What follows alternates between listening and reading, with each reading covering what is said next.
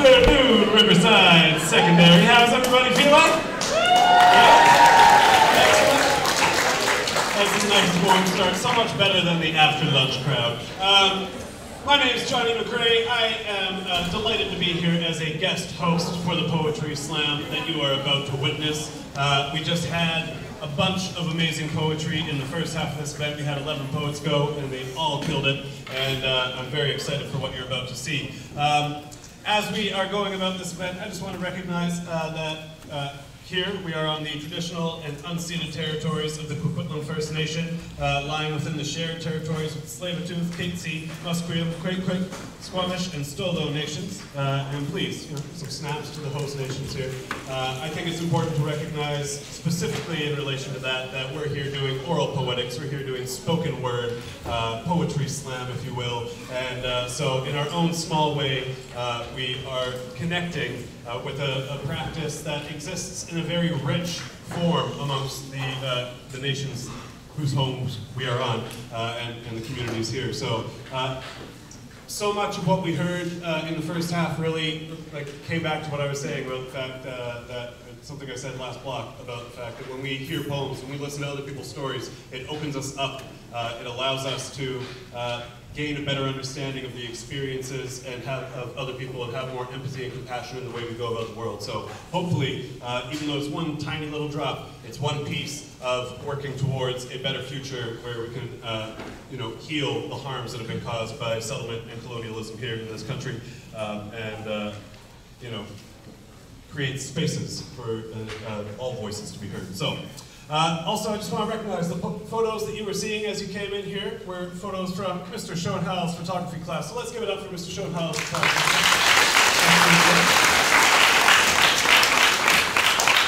And if you've seen this event in the past, there is a new element, very exciting element. We have the People's Choice Award. So there are going to be 16 poets performing, or 16 poems you're going to hear in this round. And at the end after the 16th poet, a QR code is going to be shown on this incredible screen, which will be lowered down, and you will scan the QR code with your pocket computers, and then that will take you to a Microsoft page. I don't even, it's all out of my Microsoft form. There you go, that's the correct thing. And on that form, you'll enter the name of the poet that you think should be the poet that gets recognized with the People's Choice Award, and that poet will win a prize. We also have 4 judges who are going to be judging the poetry with scores. So the People's Choice Award is really your way to make your vote known while the judges determine who is the winner of the Poetry Slam. A Poetry Slam, if you are unfamiliar, is a poetry competition. In the slam community, we like to say that the best poet never wins, and the point is not the points, the point is the poetry. Because really, that's the reality of it. Poetry Slam is not intended to be a great way of vetting and selecting the finest poetry in the world. It's a way to make a poetry show more engaging and intense and fun. And it's interactive. So there's all these poets who are going to be on stage today, and when they get up and they're doing their poems, we're going to be silent. Except for one thing that you can do. If you hear a line in a poem that you really like or something you think is funny and you agree with, you can snap your fingers. Just give that a try. Snap your fingers a little bit better. And that's a way that you can let the poet know they're like, oh, I like that poem. It's resonating with me. It makes them feel good. And then that goodness comes back into their poem and out to you. So that's something you can do. And as I announce a poet to come up on stage, this is not a poetry event where we sit in dignified silence. This is a poetry event. It's kind of more like a rock show. So what I want you to do when I call a poet up to the stage is cheer as loudly as you can, all the way until that poet has gotten to the microphone. Then we fall silent. We listen to the poem, maybe snap, and then when they're done, we're going to cheer equally loudly as they make their way back to their seat. Whatever you think of the poem, we're going to cheer that loudly because we know that it takes courage to get up on a microphone in front of a whole room full of people and say anything at all, let alone something that you have put time and effort and poured your heart into. So with that said, our 4 judges, like I said, they're going to give each of those poems afterwards a score from 1 to 10. I'm going to come up, read out the scores, and then I'm going to say something to you, which is give it up for the poet and not the points, and then we're going to cheer for that poem again. It's going to be awesome, a lot of cheering, a lot of energy, so get ready for that. And lastly, before we jump into our first poet, we need a calibration poet, what we in the slam community like to call a sacrificial poet, who's going to come up, perform a poem. They're not in the slam, they're going to get a score from the judges, so the judges can practice, and then we're going to move straight into the slam, and we're going to get going, and we're going to get going quick. So, I'm going to ask you one question, and I'm going to say, are you ready for a poetry slam? And when I do, you're all going to yell, blood, back at me, okay? It's weird, have fun with it. Are you ready for a poetry slam? Blood! Oh, I forgot, we need a sacrificial poet. Please welcome to the stage our sacrificial poet for this second round of Poetry Slam, Johnny McRae! All right. I have been building my niece a bookshelf. The first shelf I'm making from memories of nights when her grandfather would sit on my bedside and we would read aloud to one another from Kevin O'Connor and the Light Brigade, a beautiful red hardcover with skeletons charging on horseback under a navy blue sky on the sleeve. And there's already some books on this shelf, Redfish, Bluefish, and Hop on Pop, as well as a book of paintings and few words about the life cycles of salmon. The second shelf I'm going to make from the pocket-sized poetry books her grandmother used to keep on a bedside table, and so here she'll learn about sonnets and haiku, every living thing, and whatever stories of myth time call her attention. She might sit on my knees the way I sat on her great-grandfather's and hear the music of speaking when the words call forth a voice. The third shelf I'm going to make from the masking tape that holds together my first copy of Lord of the Rings. And so here she'll find her way with a golden compass, riding sandworms with Beowulf or Odysseus. Or she might travel to the moon in the shell of a giant snail where she'll learn the language of trees. Or she could slip on a ring, step into a pond, find herself in another world altogether where everything that moves has words. The fourth shelf I'm going to make from the bindings of old journals. So here she'll learn about free enterprise and ceremony, teen angst, poetry, and raven song rising into thin air. Everywhere being is dancing on this shelf. The book thief goes train spotting and finds the kiss of the fur queen where some birds walk for the hell of it, and my soft response to the wars is orange is not the only fruit of American gods. And by the time she's tall enough to reach the books on this shelf, she'll be old enough to pick whichever one she wants to be there. Old enough that when she asks me why the last book on the last shelf is Oh, the Places You'll Go, I'll say, because that shit's timeless, sunshine. And inside its cover, she'll find a note that says a bookshelf should be a garden bed for stories. She should learn to read all the greasy fingerprints, the watermarks, and dog-eared pages. Learn to read the rips and tears and notes in the margins, the broken bindings, the missing bindings, the bindings that open to hearts like that open to hands like the hearts of old friends. And that books are made for generations of fingers, and I built this bookshelf out of a memory and a dream that someday I might hand down a little red hardcover under a navy blue sky with the words, "Take this book into your hands and know you are holding your grandfather's." Thank you.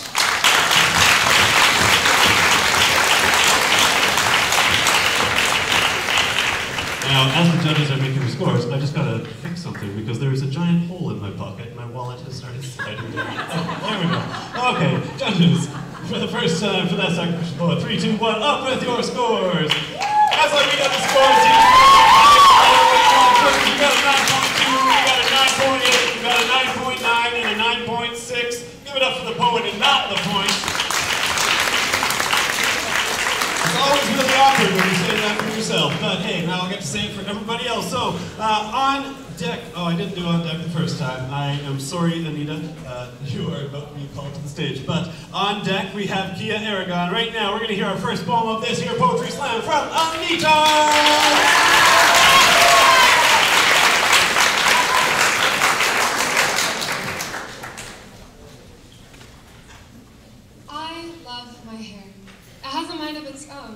Each strand and curl adds to my personality. My hair makes me, me. I love the feeling of my hair swaying as I dance to a song. It dances along, no matter how short or long. I love to braid, twist, clip, and tie my hair. It always feels best to let it free without a care. It can be stubborn, a little bit like me. My hair makes me free. I couldn't imagine being forced to cover up my hair, tucking away each coil, each fragment of my identity. Except, I don't have to imagine it. It's already a reality. For 44 years, women in Iran have been forced to hide their hair, hide their body, hide from the government's glare. For 44 years, our voices have been taken, our singing and opinions all ignored and forbidden. but 44 years is far too long. Now's the time to fight together, the time to be strong. The Women Life Freedom Movement began with a misfortune. 10 months ago, a woman named Mahsa Amini was brutally beaten to death. For the cause none other than how she wore her hair, this isn't fair. Mahsa was murdered by the morality police. They have the audacity to call the crimes morality, removing all equality while taking our liberty. This infuriates me. The Women Life Freedom Movement isn't just about hair. It's about mothers losing custody of the very child they bear. It's about modern women being forced to live under a man's title hidden. It's about laws diminishing the very value of women. Men, women, teens, and children all being killed when rules are broken. We will keep fighting, yelling, screaming, shouting. This is for equality. This is for our liberty. And we will keep chanting and chanting and chanting and chanting until a change is done. Women, life, freedom.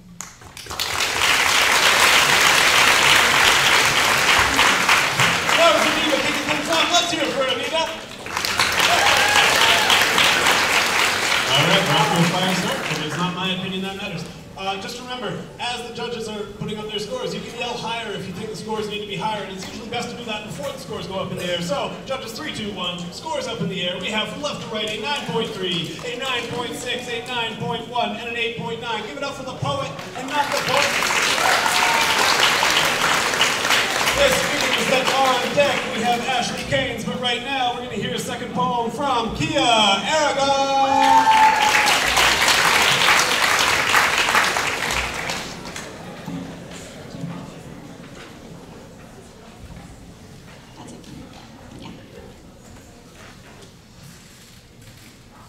Kids always ask the funniest questions, don't they? Why is the sky blue?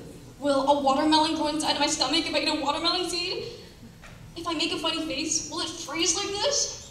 Yet, one question that always stood out to me, are monsters real? Now, although this question may seem quite self-explanatory, I ask you, think again. I'll give you a hint. Some are. But not the ones you're thinking of.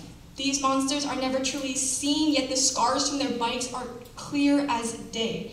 They can creep up to you and you wouldn't even notice until they have you begging for your freedom. Their feet leave no footprint, yet still hurt when they kick, and their hands have no fingers, yet will strangle you without hesitation.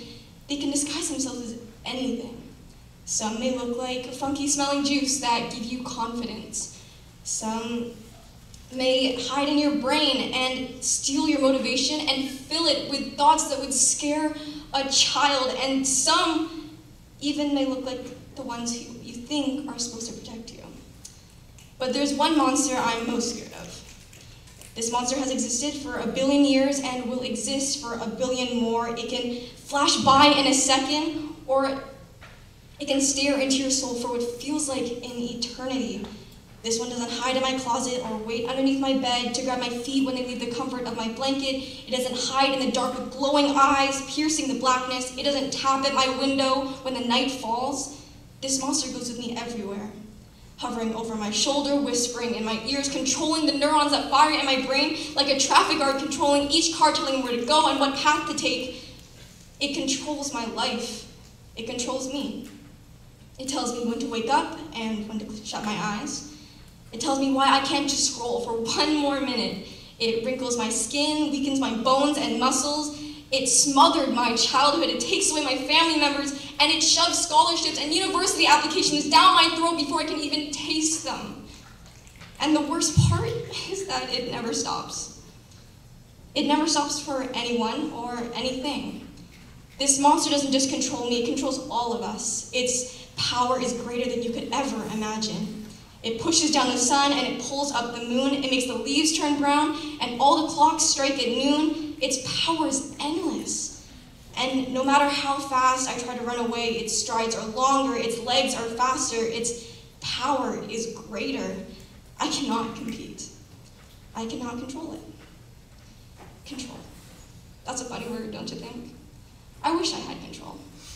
I wish I could grab this monster by its neck and tell me to leave me alone. Let me stay where life is good. Let me make more memories with the ones I love. Let my grandma stay for a few more years. Just leave me alone. I wish I had control of this monster.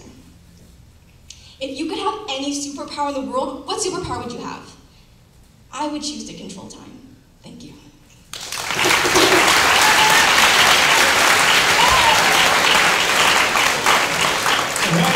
There we go. Let's keep going, Stephen. For the second time in the second round. 3, 2, 1. Up with those scores. We have a 9.5. We have a 9.1 and another 9.1. Give it up for the poet and math. This means that Matthew Hamilton, you are on deck, but right now we'll get a poem from Ashley Kane.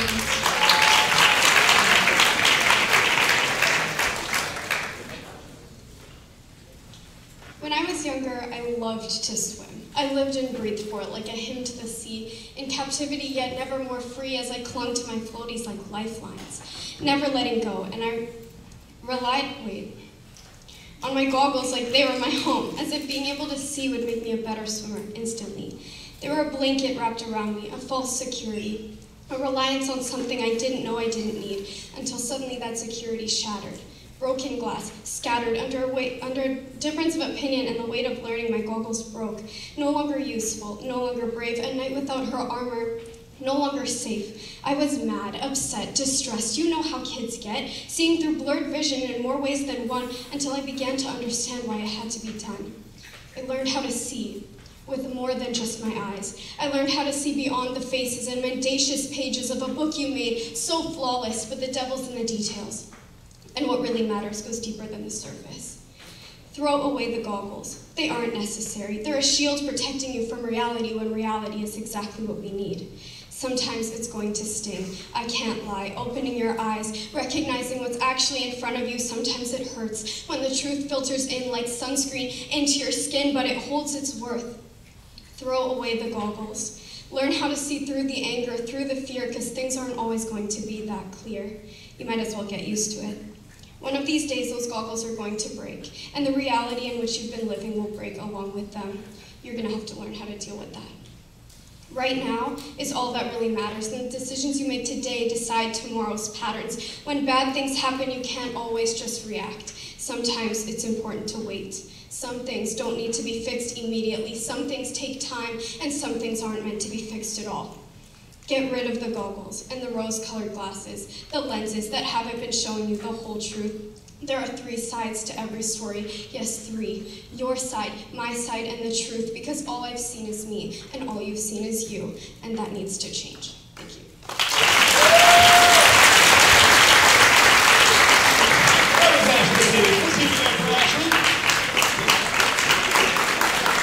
All right, gentlemen, you're in the swing of it. So 3, 2, 1, up with those scores. We have a 9.3, we have an 8.5, we have a 9 and an 8.9. Give it up for the poet and not the poet.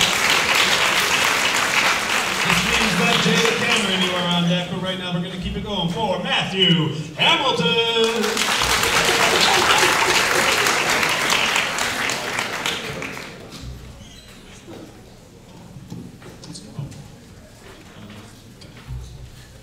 Whether it's a late-night movie or a warm summer day, the one thing that is always a must is a fizzy drink that has your trust.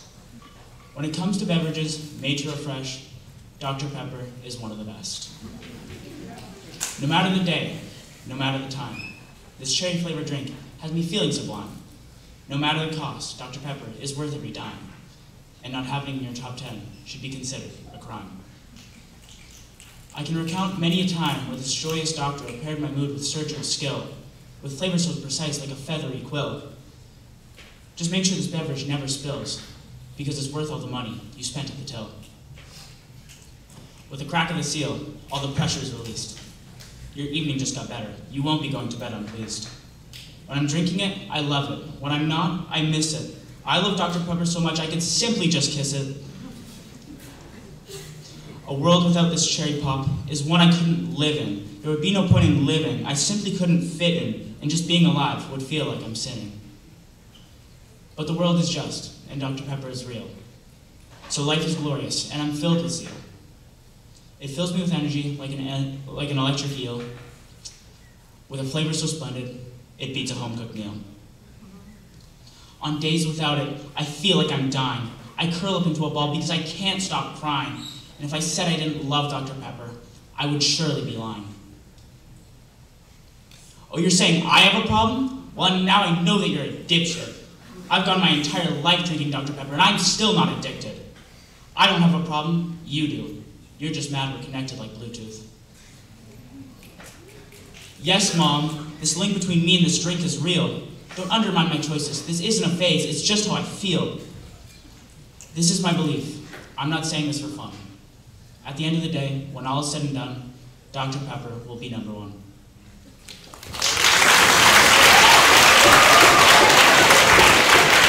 Keep it going for that small little production. All right, judges. Tell them what you think. 3, 2, 1. Up with your scores. We have an 8.1. We have an 8.9. We have an 8.4. The Dr. Pepper fans are mad, judges. All right. On deck, we have a poem from Kiana Jukes, but right now we're going to hear a poem from Jada Cameron.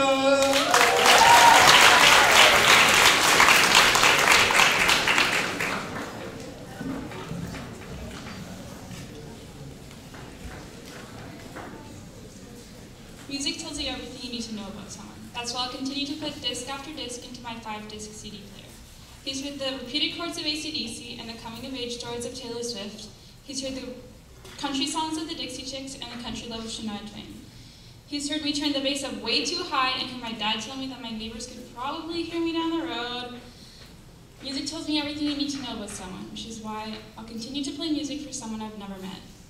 I'll play some Guns N' Roses, I'll play some Raffi, I'll play old classical music that my mom used to get me to sleep. I'll play Christmas music in July to show him that I used to sing Christmas music 24/7 like there was no tomorrow, and to remind him of the Christmas in July parties him and my grandma threw before he died. Music tells you everything you need to know about someone, which is why I love the outdated, old gray, and dusty CD player. I love the volume dial that doesn't turn the volume up half the time. I love the way the smallest speakers can't be heard unless your ear is pressed against it. I love the almost transparent, semi-silver chords that run up my walls. I love it.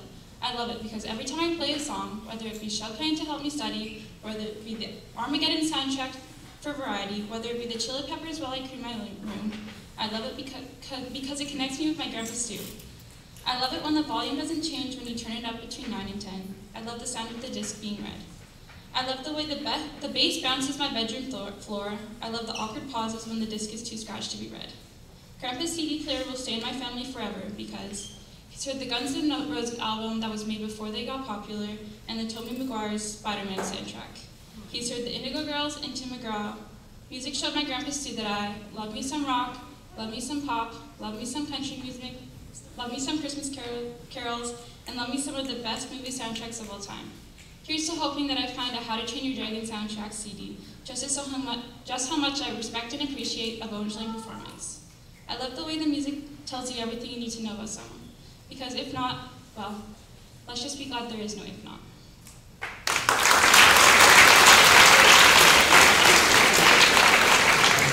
All right, awesome. Let's keep going for Jada Cameron.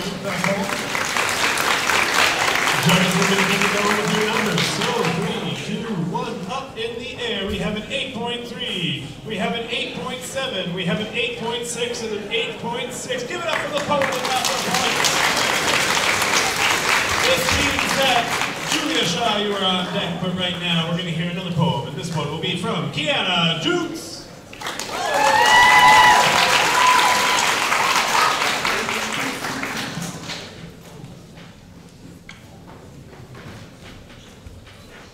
Build on her back.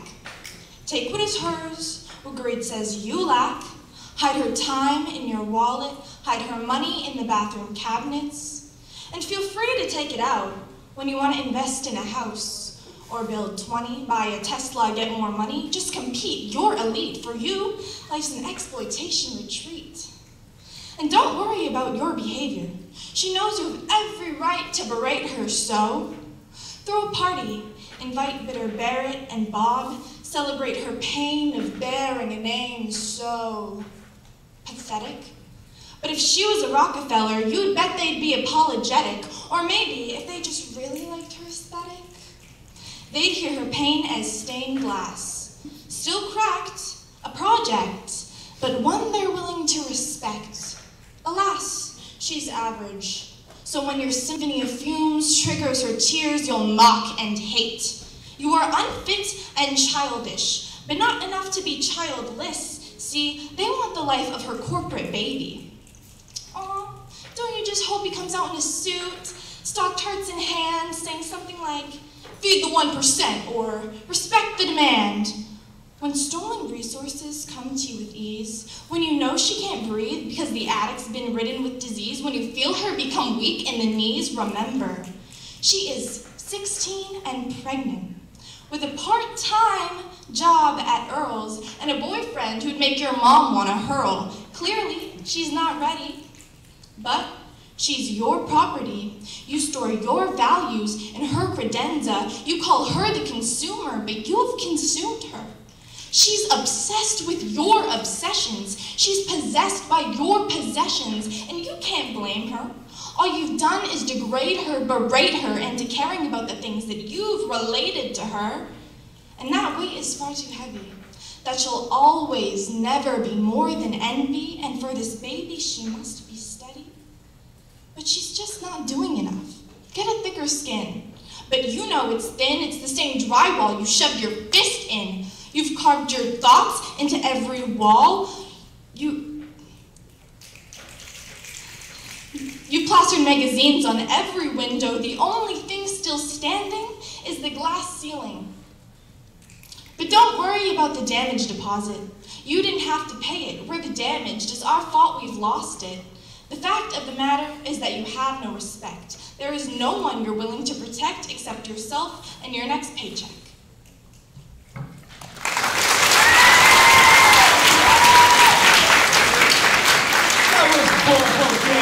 Let's keep it going from here.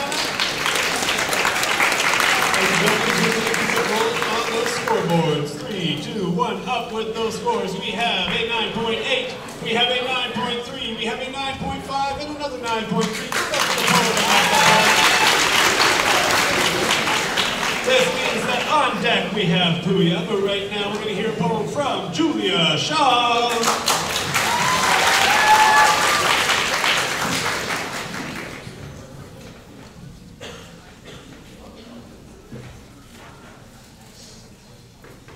I sit and stare at myself in the mirror.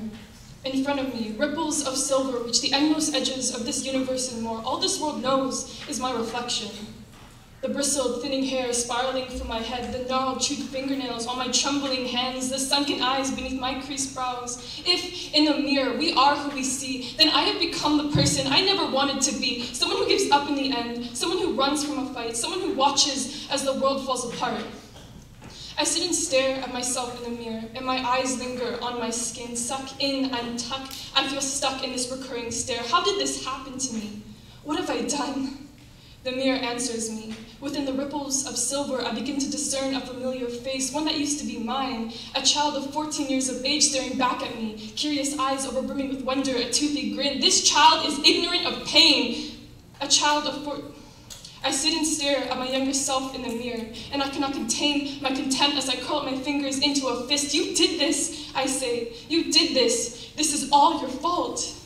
And I hit her. The sounds of shatters and shards echo within me as cracks form on her smooth skin, a porcelain doll with broken parts. I hit her again and again for the time she bit her nails until they bled, for the time she ate when she wasn't hungry. This child has never known pain. In front of me, fragments form on the ripples of silver until all I can see is her face. The little girl in the mirror looks me in the eyes, hers teary and red rim, mine interlaced with fire, and she begins to melt. Her skin dripping down her neck, her lips inseparable from her teeth, in each palm is an innocent eye, and as she puddles on the floor, another version of my 14-year-old self is reborn, but her skin is patchy and dry, and there is no more life behind her eyes. She is scathed, cut, and bruised from where she scratched at her skin when she wanted to scream instead. This is not a part of myself that I remember, but perhaps it was a part of myself I tried to forget. This child felt pain before she understood what the word help meant. This child used food to soothe her soul when no one else could listen to her cries. This child woke to dried tears on her cheeks from nights spent tossing and turning beneath the sheets. How could I have forgotten this part of myself? How easy is it to forget the pain I endured in the past? This little girl in the mirror endured, and she did it alone. Who am I to forget how strong I was? My hands tremble as I reach toward the mirror, scraping my skin on the jarred edges and jagged cuts. I reach out, and as my younger self flinches, I caress her cheek. Please, please forgive me, I say. As a tear trickles down her porcelain skin, she won't look me in the eyes. I withdraw my hand. Perhaps you'll never forgive me, I say, but I promise I'll never forget.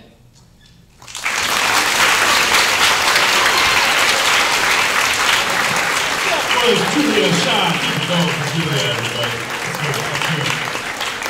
All right, you know what you're doing. 3, 2, 1. You're putting those scores up in the air. We have a 9.6. We have a 9.9. We have a 9.8 and a 9.4. Give it up for the poet. This means that, Caitlin, you're on deck, but right now we're going to hear a poem from Booyah!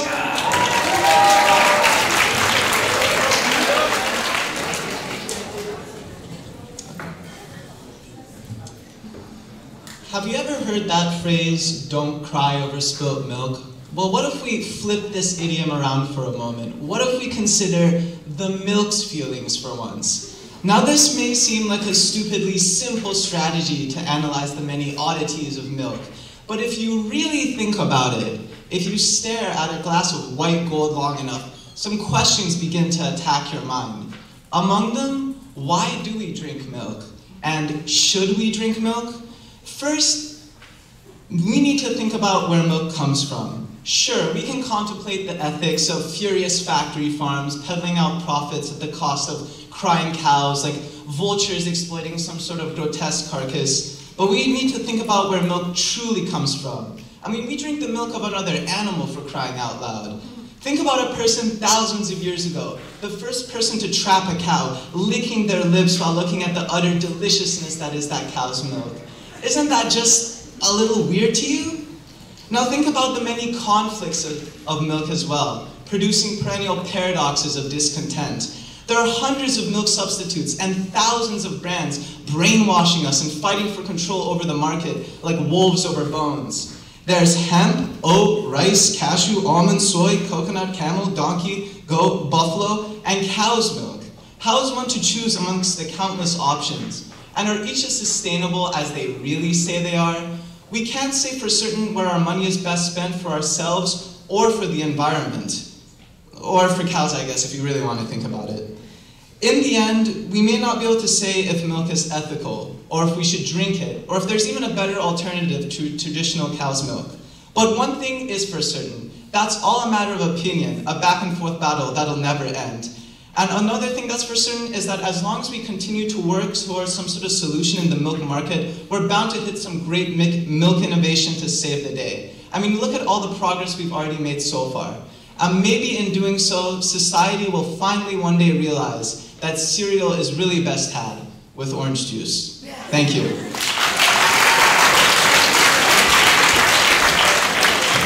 Keep it going for Booyah. That poem about milk. Let's hear it. I think we all know there's at least one person in the room who eats their cereal with Dr. Pepper. But judges, 3, 2, 1, up with your scores. There we go. Okay, we got a 9.0. We got a 9.1. We got a 9 and a 9.2. This means that on deck we got Audrey Giles, but right now we're going to hear a poem from Caitlin Magura.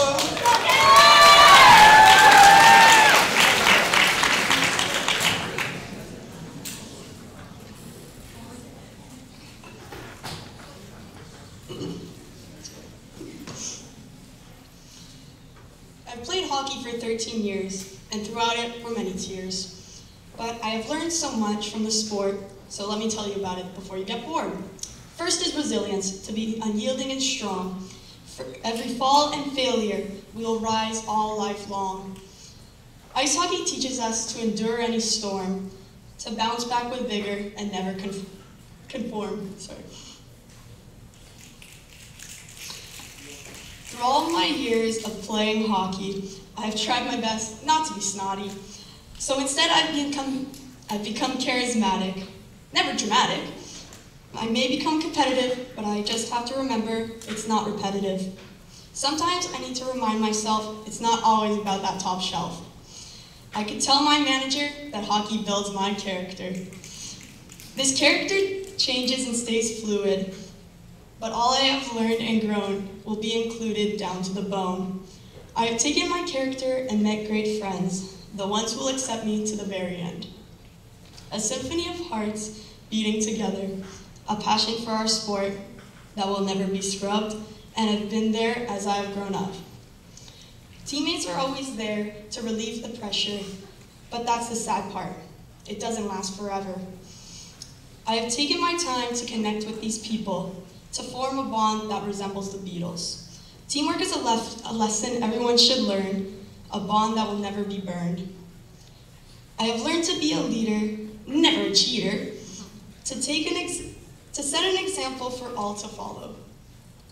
And I show up to avoid the question, where's Waldo?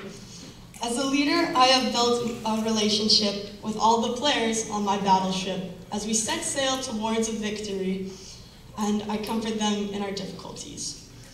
To be a leader, you have to be kind but tough to anyone and everyone a part of us. My kindness carries over to another well-used skill. Sportsmanship tends to be overlooked. I use this skill to keep things tranquil, for if I don't, I will be on the hook. It's about trying my best to keep the peace between two teams, and never being self-obsessed, to snap out of my head when I hear those screams. The sport of hockey gives me a test of whether one win is worth more than telling someone, you tried your best. I have learned so much from hockey, and I will always remember that it has created the person that is me.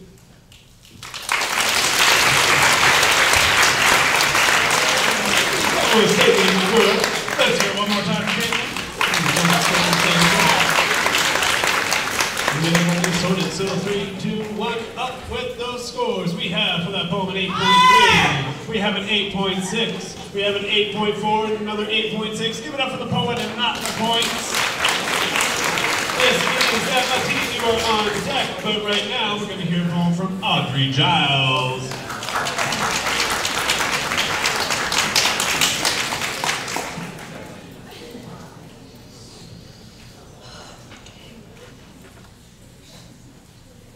Why is the earth round? Why are we here? Are you real? Am I real? Is this a simulation? What if? Hi, my name is Audrey, and I'm a wanderer. Back in the 3rd grade, when I was about 1.5 feet shorter, I was tested for giftedness. I remember sitting down at a round table with some other students and answering the most random questions. What is 2 + 2? What color is an elephant? And a couple months later, the results were in. I failed. So I was normal. Normal? Normal.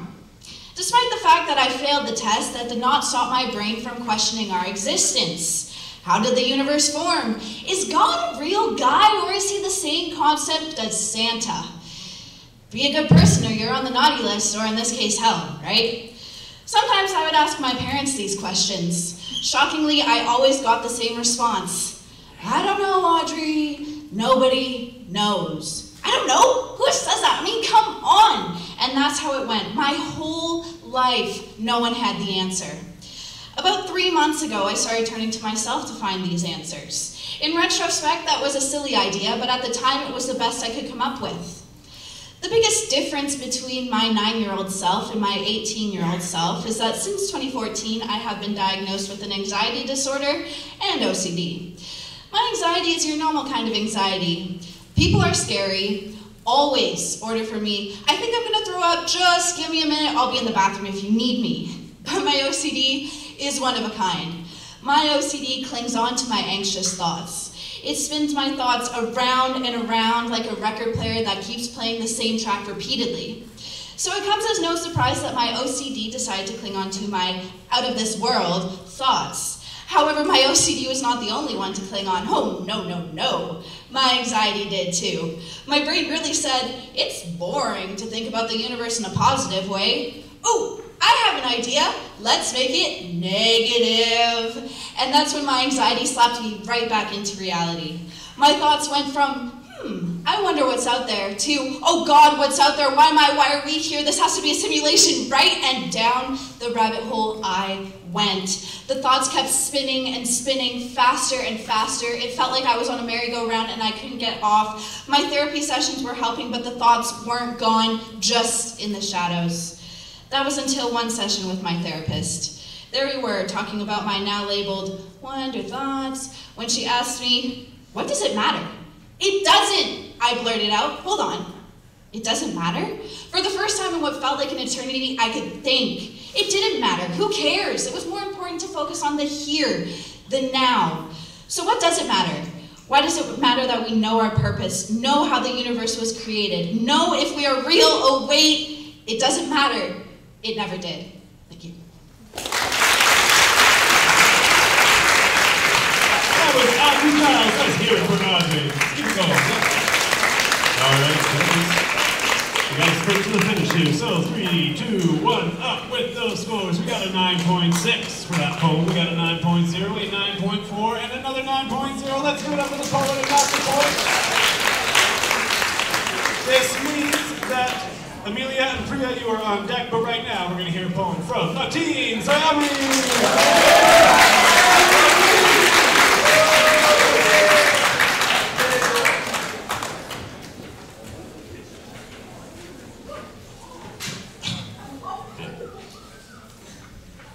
Mistake after mistake after mistake after mistake. When will you learn? I've gone with the feeling of fear lurking in my mind. Time by time by time, the desire of perfection haunts me. When will you learn? Shh, the mistake is erased, faced with the utter scarcity of feeling the same way. Again, the taste on the tip of my tongue as I tell someone, it won't happen again. Little by little, the phrase shrank when I realized I had no friends. Faced with the reality the past cannot be changed in the end. Once you're up with your bread, the unfollowers become followers and you become a trend. When will you learn? Carrying the weight of 1,000 good deeds just for it to be trampled by one tiny mistake. Itching for a better reputation, perspectives flounder around my head, shaping my identity and slowly losing motivation. When will you learn? Never. I will simply never be perfect. Perfection is something we chase, but yet so far away. Mistakes are like untouched books on shelves, waiting to be read. Gaining knowledge, that knowledge is what later on will prevent you from laying up all dead. Turning on that Spotify playlist as you make a mistake. Listening throughout the whole day. Remembering as a child, making a mistake. My hatred for my family as I say words that cut deeply, if I say it to their face. Alone in the washroom, looking myself in the mirror, ready to leave, packing my bags, but one problem, I wasn't even a teen. I know it's cliche, but turn that frown upside down. But see, in reality, we all make mistakes. What separates us from others is bouncing back up and leaving it up to fate. When will you learn? I've learned, but I won't learn how to be perfect. Thank you.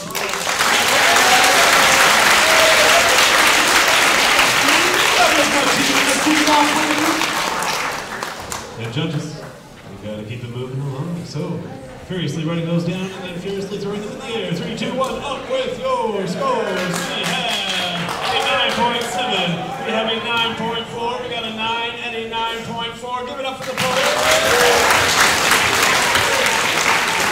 That means that Anton, you are on deck. But right now, we're going to be treated to a group piece from Amelia Sanat and Priya Alexander.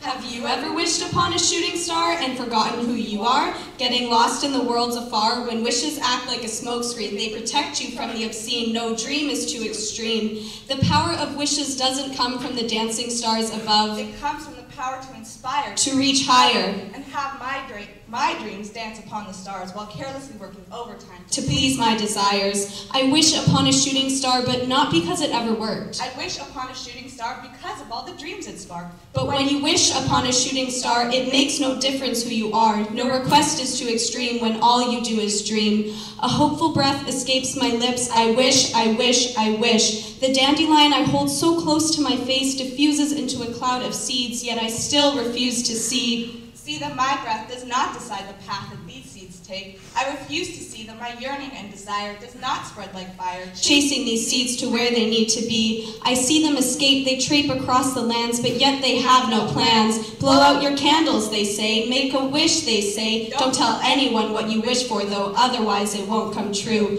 Why do wishes stay hidden? They are not shameful nor wrong, yet somehow wishing makes you less strong. The dreamers get nowhere. Get off your feet. And then you might succeed. How am I to succeed without any hope I can get there? How am I to succeed without being aware? Aware of the fact that my wishes are like a lost sailor at sea drifting along the motion of the ocean. Aware of the fact that my wishes are like the leaves of a tree, the wind pushing them along, yet they have no place to be. Nothing to see. As a child, I wished to see a unicorn, but now I am torn between the purpose and the path that reality has provided. Reality has decided. My life is no longer a wishing well for all my hopes and dreams. Life is no longer about wishing for unicorns and rainbows, that treasured pot of gold. Wishes are now about the truth untold. I wish, I wish, I wish. I watch my life unfold. I wish I may, I wish I might, but might not wish right. For a wish is merely insight into the shooting stars that shine so bright. I wish, I wish, I wish. When I close my eyes and cross my fingers, I wish to see the man on the moon peek his head out and smile at me, to solidify the stories that were told when I was younger. Because now I ponder, was I ever right? But as I think this over, I watch my eyelash float on down to the ground, and I think of the man on the moon. I wish upon the first star I see tonight. Up above the world so high, like a diamond in the sky. Twinkle, twinkle, little star, oh, how my wishes have gotten me far.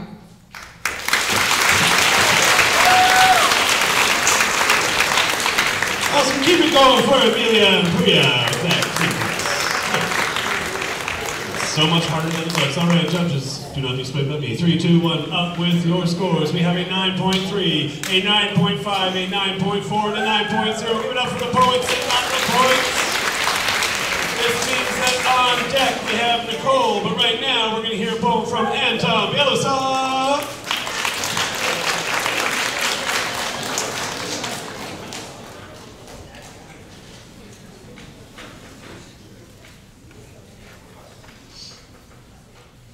In a world of minds entwined, where knowledge takes its flight, where eager hearts seek wisdom's depths, in a realm so bright.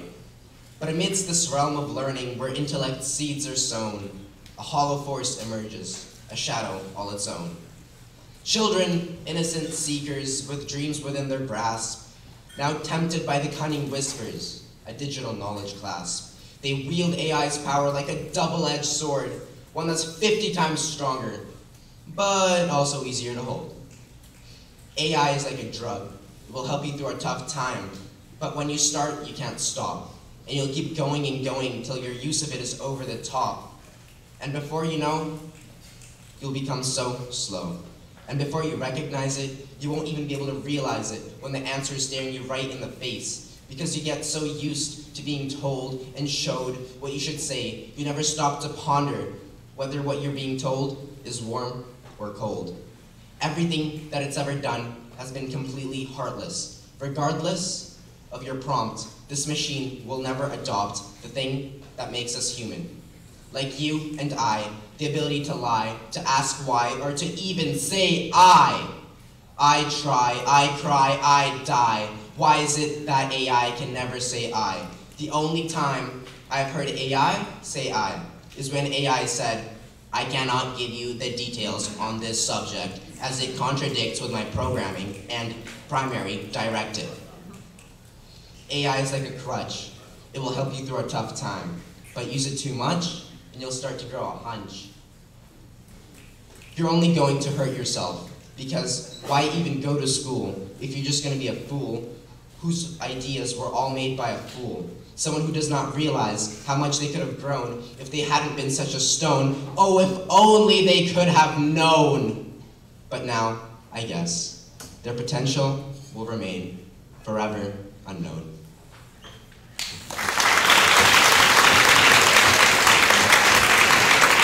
Let's pull from Anton. Let's hear it from Anton.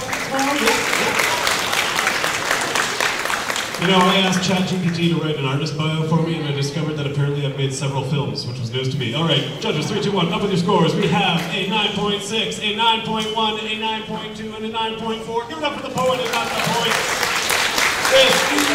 And our last 3 poets here. So on deck, we have Serenity Pope, but right now we're going to hear a poem from Nicole Hughes.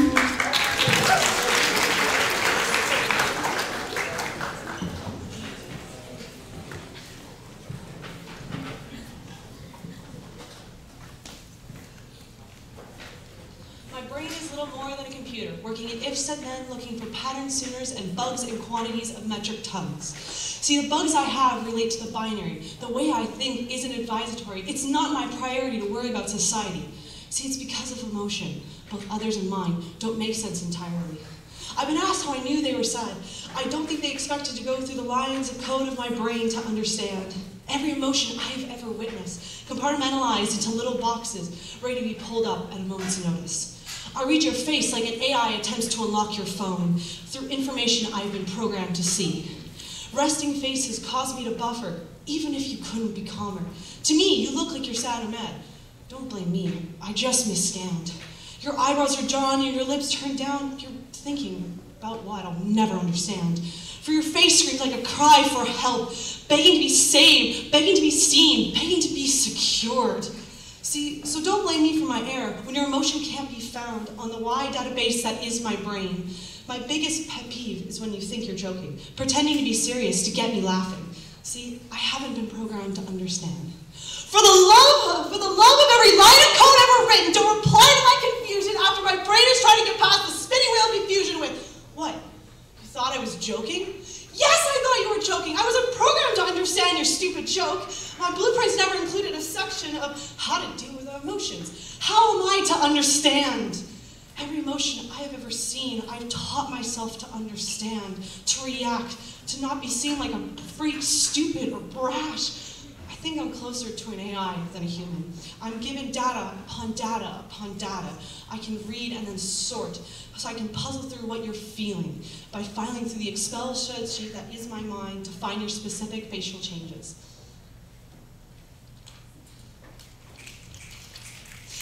I think something was wrong when I was assembled. If you were a machine, you'd be factory built, put together through perfect calculation, all the same, all connected and in sync. See, when I was built by an amateur with broken parts, damaged GPU, and having to restart, but I was made out of love. I may be unable to see through all the pop-ups and tabs of emotions, feeling, and taboo. I know how I feel, and I know it's real. If a caption ever came up for emotions instead of buses, I know I'd fail it if I ever touched it. But this means I've just worked harder. I'm proud of myself for getting this much farther to love and being recognized, loved in return. So maybe my instructions were wrong and I came out wonky, but that doesn't mean I'm broken or shoddy. For my brain's a computer that doesn't read in binary.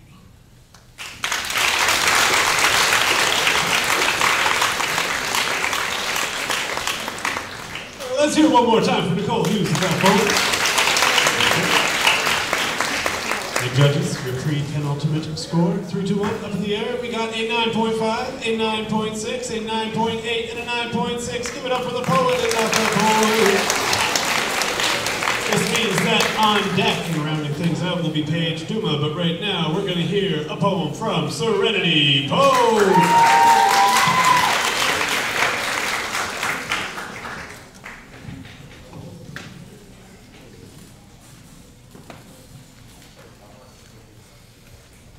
It's miserable out there. When I'm on top of it all, when I feel like I could never fall, it downpours more than I've ever seen before. Therefore, under my jacket, I must cower. My mood threatens to sour, but all I want to do is sing in the rain like a main character dancing under a lamppost in the middle of the lane. Why can't the weather match my mood? It's a beautiful day, the sun, as bright as white and teeth, the sun grinning down at me, but the heat may as well be from a volcano on the verge of eruption, spontaneous combustion, my heart pounding in my ears, drowning out all rational thoughts and fears. I wish the world could be tucked in with a blanket of ash made from the bodies of my enemies. Why can't the weather match my mood? Late at night, not a star in sight, wish it was overcast, but I'm on an empty stage, a blank page on a test someone forgot to fill in. Can't escape the limelight, courtesy of the man on the moon who I can't fight. Neon signs glare at me from storefront doors like strangers waiting to rip apart my very core. Soldiers standing at attention. I'm filled with so much apprehension. Would everyone please look away? I feel like I'm on display. Why can't the weather match my mood? Warning for a heavy snowfall. Black ice biting at the tires of cars, wanting to catch itself another victim. Wind wicked, threatening to pick up my house, send it to another world, and end a witch. But I've never felt more warm. Beaming ferociously, get to see my family and decorate the Christmas tree. Continue with traditions, but with some new additions. Why can't the weather match my mood? The pink, orange, and yellow hues blind me from where I sit on the beach. I could raise the water levels of the ocean with all this being in the open. I wish my tears would mix with the rain. Mascara stains my skin, my face, like a badly done painting, all the colors bleeding and running into each other, an abstraction of my pain. I wish I had another life. Everyone causes me so much strife. Who needs to change? They need to change. I need to change. Don't be silly, the weather needs to change. Why can't the weather match my mood? Partly cloudy, scattered showers, clear skies, sunny days. I think I'm under the weather, sick. Pick an emotion from the swirling ticket chamber. A little kid again and so much pressure. Feels like a coffin, claustrophobia setting in. I begin feeling one way, but like the seasons, my mood must change. Why can't I feel what I feel no matter the sunshine or the rain? It doesn't have to reflect my high spirits or immense emotional strain. My mood and the weather are one and the same, a temporary state set to change because nothing is everlasting. Why does the weather match my mood?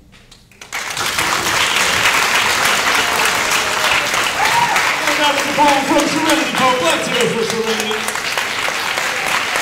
And for the second and last time today, the judges are going to ask you 3, 2, 1, up with your scores. We have a 9.6, we have a 9.3, a 9.4, and another 9.4. Give it up for the poet and not the points. All right, no one is on deck. What is on deck is the People's Choice Award and our final score, and then we're going to give out the, we're going to recognize the top 2 in the category poets in the categories of grade 11s and grade 12s. But before that, we got to hear one last poem, so let's give a warm welcome to Paige Durman.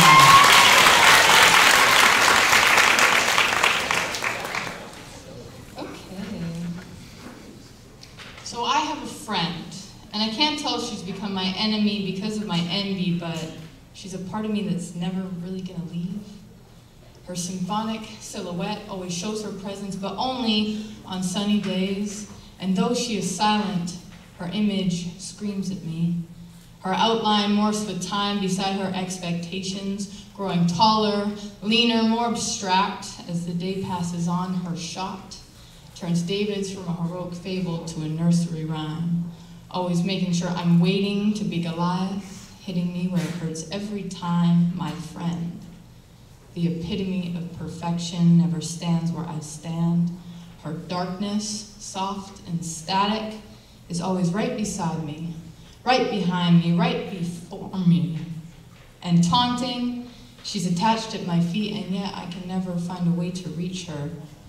She knows I cannot close our distance fast enough because she is the one with a spoonful stride. She knows she is the one that has a pain. She knows I cannot put on the same face she wears because she's the one with painless pride. She knows I can't reach her same goals because she's the one who truly tried. My symphonic silhouette was put in combat training just to beat me. Formed to be the better version, change with time, and always mold her expectations to fit the perfect stone to throw. My nails are brittle and broken. Uneven from scratching at the hopes of her, a noise far worse than scratching a chalkboard, but I cannot stop. And then, she gives me a choice each morning, a rusty red pill of envy to an ocean blue of acceptance, and waits for a response. I always end up choosing rust, mistaking it for copper, choking down oxygen into my lungs, trying to turn it blue. She is a hard pill to swallow. So why is it harder to take it? And why is it easier hoping it'll change? Rust is the disintegration of my self-worth, and I take it, hoping. But I call her my friend, my envious friend, my enemy, my shadow. She has always been me, but I can never be her. She's a part of me that's never gonna leave.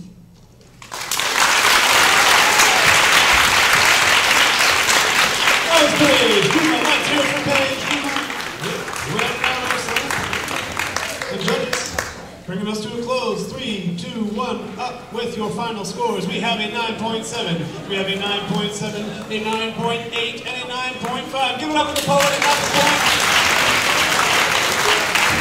Now the magical screen with the QR code, I imagine, will be lowered shortly. And this is where you will be using your pocket robots. Go into the QR code site, wherever it takes you, entering a name. The name may be any one of these: Anita, Kia, Ashley, Matthew, Jada, Kia.